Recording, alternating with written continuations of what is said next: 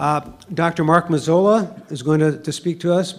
Dr. Mazzola is a research plant pathologist with the USDA-ARS Tree Fruit Research Laboratory in Wenatchee.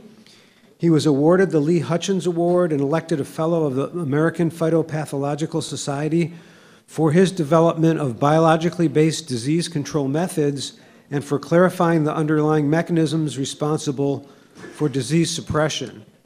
His current research focuses on understanding how biotic and abiotic environmental factors affect the structure and function of rhizosphere microbial communities and their impact on plant health. Please welcome Mark. Thank you, David. And thanks for sticking around for 3 days. You guys, man, persistent. So I'm going to talk more from the perspective of the microbes rather than the roots and their interaction. You've heard a lot about the physiology and function of roots, and certainly the microbes of that system have a large role in the functionality of those roots, whether it be in the form of nutrient uptake or actually root development. So we're looking at functional roles of soil microbiology in my work, and certainly we're looking at a very diverse consortia of organisms which associate with plant roots, whether they be protozoa, nematodes, bacteria, fungi, oomycetes, the list goes on and on. So we've looked at three different main points with regards to how microbes function to interact with plant roots, either positively or negatively. Certainly in the realm of root development, we're looking at how microbes might actually enhance root development. Nutrient cycling, and looking at how we might manage those microbial communities to more efficiently utilize the inputs into the orchard system. And lastly, how we might manage the microbiota in order to limit pathogen activity or reinfestation of a soil community. Today, I'm just going to focus on, two aspects, that being root development and disease suppression. So, as someone mentioned in a question, soil health. The fact is that I think every commodity group that I talk to, soil health is at the top of the list of their want for knowledge.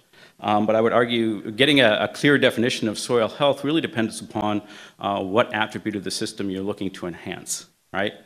And typically when people have talked about soil health or investigated soil health from a biological standpoint, they focused on the bulk soil. Well, the question is that the appropriate place to be?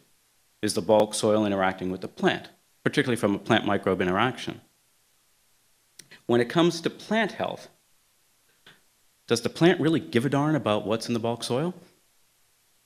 Particularly from a microbiological perspective? And that's the question that you might want to consider when you obtain information with regards to your soil, quote-unquote, health. So the root system, or the rhizosphere soil, and the bulk soil are microbiologically very different, okay? They're different niches, right? If you look at the composition of carbon that's available in these two different systems, they vary quite considerably. And so you're going to end up with microbial communities that are very different both in form and function. The bulk orchard soil, particularly in some of our Columbia Basin orchard soils, you're basically operating in a desert, both from a soil type standpoint. Well, the organic matter of most of our orchard soils is only 1 to 3%, 4% perhaps if you're in an organic system, but only 10 to 20% of that carbon is readily available, right? Most of that carbon is recalcitrant, and so there are going to be very specific microbes that have the capacity to break that down, but the bulk of that soil community is not going to be able to utilize that carbon. And so only a fraction of that microbial life is actually active in the bulk soil community. In contrast, the rhizosphere has a very different complex of nutrient availability. It has a lot of easily metabolized carbon forms that microbes are saying, thank you for the tasty treat. And so the composition of the bulk soil community does not resemble the composition of the root-associated microbial community. So just wanted to show you an example of that, and this is very old data, and so it's on a cultural-based community as far as the bacterial community that we're looking at, comparing the bulk soil community to the rhizosphere community. And this is in an orchard system that was 1 year old. If we look at the bulk soil community and what we culture from that soil environment, we see that, basically everything's a bacillus, right? About 90% of the bacteria that we recover from that soil system are bacilli. Well, bacillus is a facultative oligotroph, and oligotrophs persist under chronic starvation conditions, right? But they may not persist when you actually give them something that the overall community desires.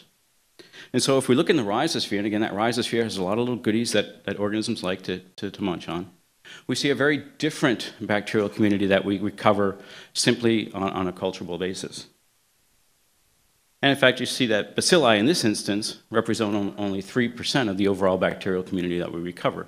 And over here, it's 90%. So very different communities that we have in these two environments, and yet for the most part, when it comes to soil health, people have focused on this community, which is not interacting with the plant that you're interested in, that being the apple root system. Given that, the fact is that obviously the bulk soil microbial community serves as the seed bank for the rhizosphere microbial community. So given that, strategies to manage the rhizosphere microbial community may actually target either the bulk soil or the rhizosphere. So some of the strategies to direct that rhizosphere microbial community, and this is by no means a comprehensive list at all. One that was mentioned earlier is tillage. In fact, in annual cropping systems, this is a very common practice to manage soil microbial communities, particularly from a plant disease management standpoint. You till some of that organic matter into the soil profile and you get a much higher and elevated level of microbial activity, and you end up with competition against pathogens that are residing in some of the substrate that's left over after the previous crop. Fertility management, and this was mentioned by Dave earlier, the type of fertility input that you utilize is going to impact the ultimate microbial community. Plant-driven selection, I think that this is one that's gone underutilized perhaps in some systems, and that is plant species is obviously going to have an impact on the final composition of that microbial community, but as some have alluded to, it's not only plant species, but plant genotype is going to impact what the composition of that community is. And finally, one that's commonly used, or probably the most easy to use in a system like an orchard, is amendment-based selection, whether it be compost, green manures, or bio-based waste products. So plant-driven selection, again, the plant is going to select for a certain community based upon the composition of the exudates that rhizosphere is releasing into the soil system. So the rhizosphere is specifically going to recruit and support different compositions of soil microorganisms. So just looking at the effect of plant-specific root exudates on the population of fluorescent pseudomonads in a rhizosphere soil sample. Now, fluorescent pseudomonads from a plant microbe interaction perspective are very well studied with regards to biological disease control. Many of these pseudomonads produce antibiotics, which have activity against a broad spectrum of plant pathogenic fungi. If we look at root exudates from wheat and root exudates from apple and look at the capacity of those root exudates to actually support populations of a resident fluorescent pseudomonad community, what we see is that there's obviously a log order of magnitude difference in the capacity of these exudates from these two plant species to support this community. You see that there's a little increase in density in response to addition of apple root exudates relative to a minimal media. But that difference does not sustain itself for any period of time. In contrast, if we add wheat root exudates to that soil system, you can see that there's a dramatic increase in the population of fluorescent pseudomonads, and that's maintained for a period of 30 days in this particular experiment. Well, again, it's not simply the plant species, it's also the plant genotype that's important in the capacity of these different, in the capacity of a plant to actually sustain a particular community of microorganisms. In this instance, all we're looking at is growth of an organism, Pseudomonas fluorescens, which a particular isolate that's known to provide biological control of Rhizoctonia solani, which is a root pathogen of wheat and a root pathogen of apple. And here we have two different wheat varieties, Hill 81 and Lujane. Okay, if you add root exudates from Hill 81, you basically get no increase in the support of this bacterium relative to a minimal media. If we add root exudates from lutein, you can see that there is a dramatic increase in the density of this particular bacterial strain relative to root exudates from a different wheat cultivar. Well, why in the world would an orchardist care about that? Well, if we look at the capacity of a pre-crop of wheat to control Rhizoctonia root rot of apple that's planted into that soil, you can see that Hill 81, apple grown in soil that was cultivated with Hill 81, was just as diseased as apple which was grown without pre-wheat cropping in the presence of this pathogen. In contrast, if we had used that lutein variety, we have significant control of the pathogen relative to the control. So genotype effects go beyond just the capacity to support a community, but the functionality of that community with regards to disease suppression. Well, genotype effects also have been documented in apple, as Gennaro talked about, and the capacity of those different rootstocks to support specific microbial communities. So we've looked at that at the genetic level using what is now called next-gen sequencing, where we basically amplify or look at all of the microorganisms that are present in the rhizosphere of apple. And in this particular protocol, we collect our sample, whoops, go back. We extract the DNA, we conduct the next-gen sequencing, which yields us so much data that we want to go home and cry because we don't know what to deal with it. The biggest problem in this system is actually trying to figure out how to analyze this data in a meaningful manner, which provides us with some direction, enabling us to make some hypotheses, perhaps. So this slide just shows you similarity in bacterial community amongst different samples based on that next-gen sequencing data. So we're talking about millions of DNA sequences which are associated with a specific organism. We look at the relationships of all of those sequences from one sample to another. What we see here is that there are definitely soil effects on the bacterial community, the rhizosphere bacterial community. Here we have, you can see that all of the samples from one orchard soil are clustered, and all the samples from a different orchard soil cluster, but they're unique patterns, right? So all of the samples within one orchard soil are more similar to each other than the samples from a different orchard soil. So certainly there are soil effects on the community of bacteria that are colonizing the rhizosphere of apple. But there are also genotype effects, rootstock genotype effects on that same community. So in this instance, we have one rootstock over here and another rootstock over here as far as the bacterial community and their relatedness to one another. We see that the community from G210, all of those samples cluster together, all of the samples from M26 cluster together. Well, is this meaningful in any manner? Well, you might have heard of something called Agrobacterium tumefaciens. It causes a disease called crown gall. And while it's not particularly recognized in our orchard soil systems, fact is that I come across this more often than I'd care to mention. Whether or not it's actually limiting your productivity, that's not a question that I have addressed, but it certainly is a commonly residing organism in our orchards. Well, if we look at G210, we see that only less than 1% of the bacterial isolates that were detected by next-gen sequencing were actually Agrobacterium tumefaciens. If we look at M26, you see a 6-fold increase in the percentage of bacteria which are identified by next-gen sequencing as Agrobacterium tumefaciens. So in that manner, here's another reason for perhaps looking at the Geneva series rootstocks rather than the Malling series rootstocks. So what type of management effects do we have on our soil microbial communities?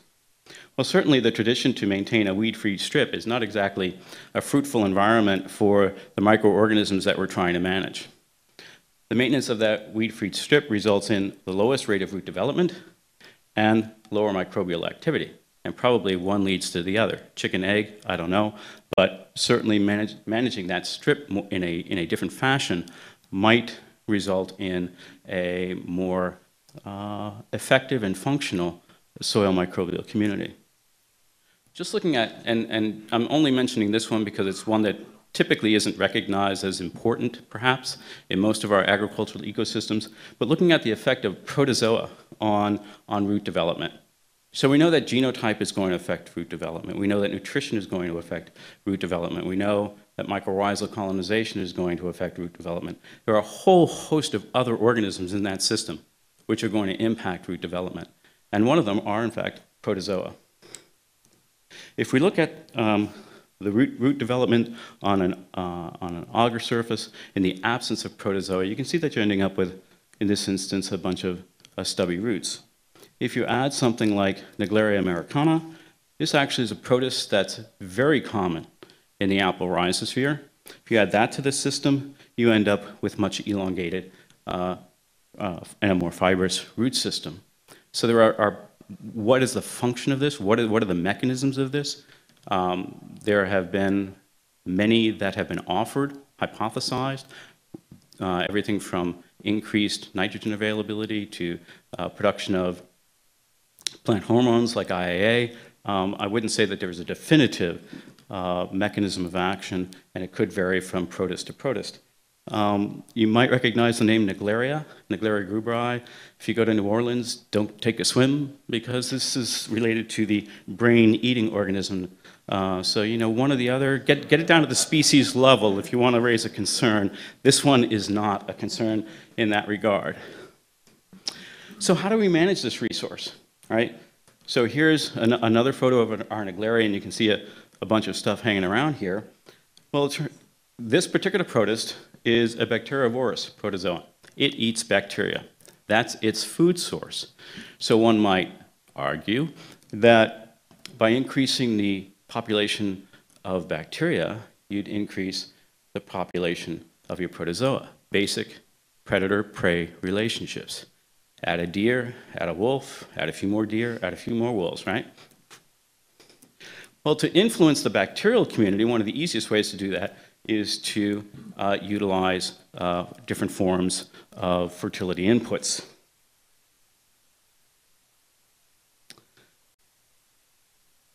Well, the type of fertility input that you utilize is going to alter the type of microbial community that you end up with.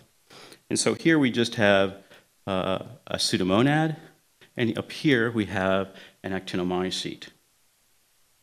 Well, there actually are preferences amongst these predators as to who they're going to feed on.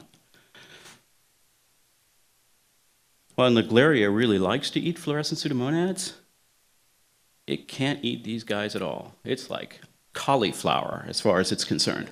Okay? So you have to understand that these relationships are actually much more complex than we typically think about.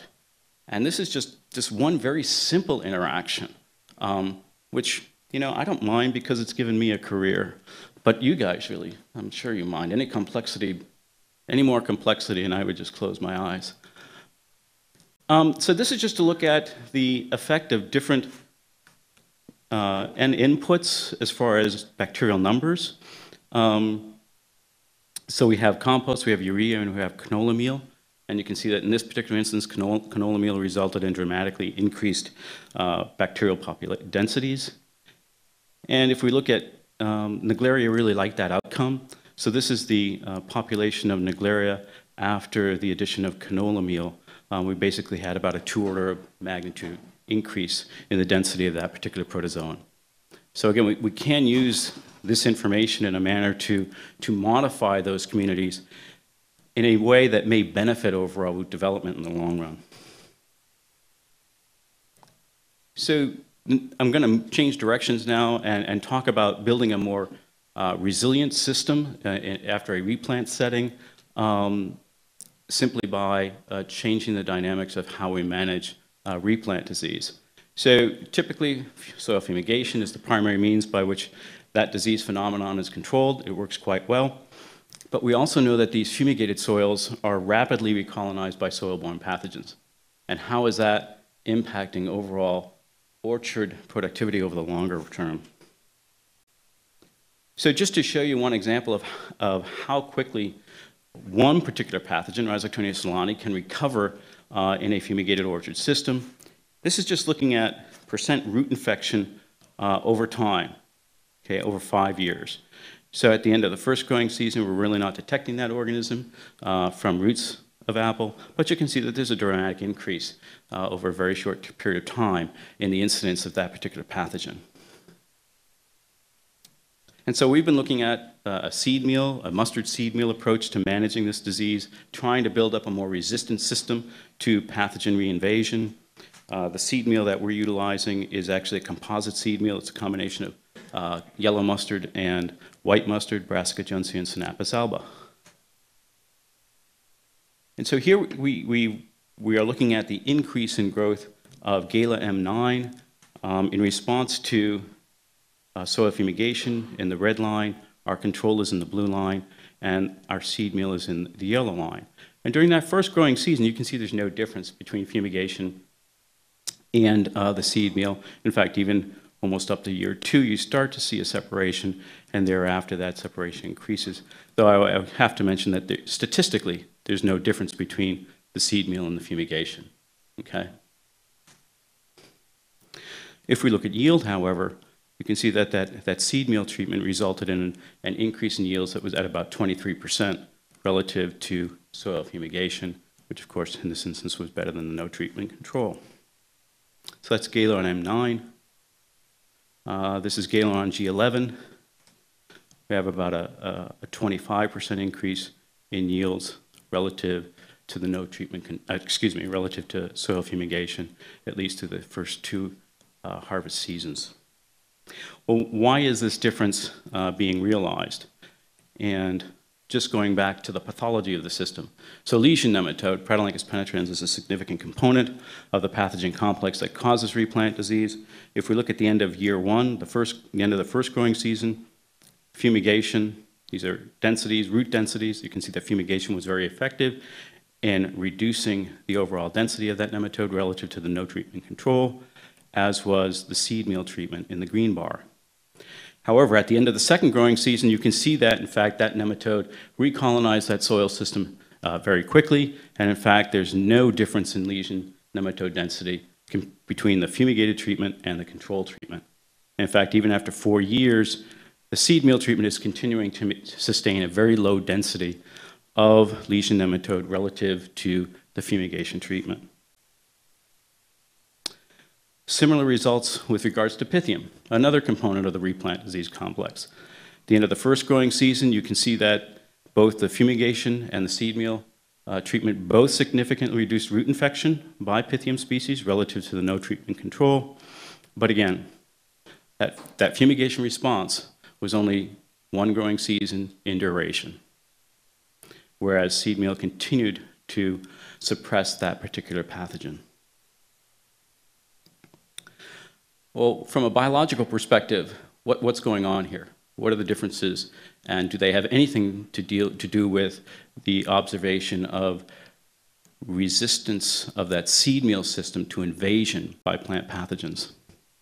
So these are rhizosphere samples, rhizosphere soil samples collected at the end of the second growing season. And in this instance, we're going to look at the fungal community. And this is just a plot, again, of relatedness amongst samples as far as their fungal composition, and this again was done using next-gen sequencing. And what you can see is that after the second growing season, the fungal community and the no treatment control and the fumigated soil system were identical. You can't separate the two. They're indistinguishable from each other. In contrast, if you look at the seed meal system, you can see that it is distinct from the control or the fumigated treatment. It's composed of a very different fungal community.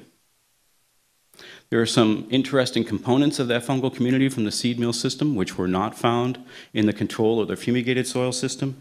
They include things like the nematode trapping fungus. It's a parasite of plant parasitic nematodes. There's Dactylella oviparasitica, which is a parasite of nematode eggs. Things like enhanced numbers of predatory nematodes in that seed meal system. And the occurrence of this guy, Odiodendron, an organism I'd never heard of before. It's a fungus which actually provides control of things like Phytophthora and Pythium. So there are some distinct differences in the community that's contained within that seed meal amended soil system, which at least are associated with the disease outcomes that we see. We also looked at the bacterial community, and again, the same thing. After 2 years, there's no difference between the control and the fumigated system, whereas that seed meal system is clearly distinct from a compositional standpoint than the control of the fumigated system. Perhaps off message here, but one thing that was really interested in that seed meal system is that you end up with a lot of bacteria that can degrade pesticides. So maybe you have a bioremediation tactic, perhaps in your orchard system, as well as a disease control tactic. These things really like to chew on very complex recalcitrant chemistries. Just a thought. One thing that was kind of opposes some of the dogma from an ecological standpoint is that the rhizosphere microbial community in the seed meal amended system is actually much less diverse than that in the control of the fumigated system. This is just a diversity index, and this had to do with bacteria. And you can see that seed meal system is significantly less diverse than either the control or the fumigation system. Same was true from the fungal community. If we look at the number of fungal species that were identified in the rhizosphere of apple in these soil systems, again, the seed meal system harbored a much less robust community of fungi. So it's, again, just contrary to conventional wisdom, the resistance system was less diverse. Dave said, give a few take-home messages. Sure. When it comes to soil health, look to the rhizosphere, okay? Look to the rhizosphere. That bulk soil system is probably not going to tell you too much, particularly when it comes to linkage of microbial community to overall plant performance. I think, and this has been stated by others this morning, is that plant genotype can be a really powerful tool in managing rhizosphere microbiology. Pick your rootstock carefully. And lastly, system resistance. It's more about function. In this particular instance, it's more about function than it is about diversity. Thanks.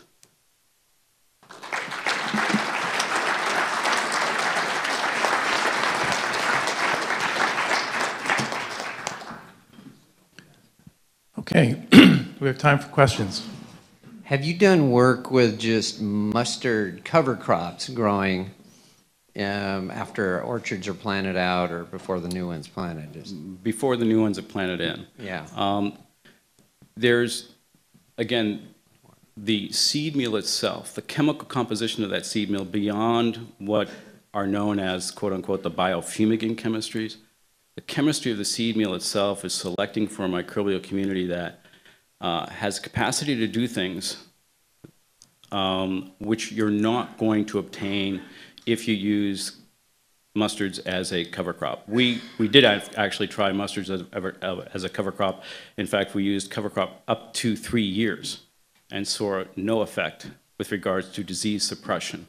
The amount of glucosinolate that's contained within the leaf or root tissue relative to the seed meal is basically inconsequential as far as the amount of chemistry that you're going to generate from a purely chemical standpoint for disease control. So that's not the direction that I think from a time perspective or an efficacy perspective is the way to go. While we're on cover crops, any other cover crop work you've done? Sudan grasses, rye? No, the cover crop work that I was doing was specifically related to how wheat can modify microbial community. And it's only, I think most people tend to think of wheat as, okay, we grow the wheat and we plow it in. No, this is root system driven selection. So we actually would remove the green matter from that system. We never incorporate it. And the reason why is because that green matter actually, it increases populations of things like Pythium. So that's a significant component of the disease that we're trying to control. Okay, I've got several texts that have come in. Where do we get mustard seed meal and what are the rates? I don't provide commercial inputs. There's a couple of companies, and I think Geraldine's article lists one of them. I don't want to mention names, but they're out there. And the rates, we're looking at right now is integrating rootstock, seed meal combinations to look at how low we can go as far as the rates are concerned. Right now, we're using 2 to 3 tons per acre. And upfront cost, it's certainly more expensive than fumigation, but I think if the yield responses that we've seen hold out, I think it's a cost-effective approach over the long term. Okay. Question, should we apply the meal amendments to new plantings? That's a really good question. In some systems, what we're looking at is, even in a fumigated soil system, can we augment the biological resistance of a fumigated soil system through the use of a seed meal application? And those are ongoing studies. I think, I guess that's the relevance I have. Okay, these are related questions. How are you handling the application of the seed meal? What equipment and depth of application? The commercial product is pelletized, so I think there's equipment out there that should be able to move that material through the orchard system. Unfortunately, from a research perspective, we don't have the optimal equipment to actually incorporate the material. So, we've got a rotavator, and that's as deep as we can get it, which is, from my perspective, it's not the optimal system. I mean, if we could get this stuff down 12, 13 inches, I would think we'd really be improving the system, because we were at a depth of 6 inches. Okay, another question is, what tools do we have on the farm to evaluate soil health of the rhizosphere? You don't. I mean, Okay. again, even just sampling, you often get differences in what individual considers to be rhizosphere soil. We consider rhizosphere soil that soil which is directly impacted by the root exudation process.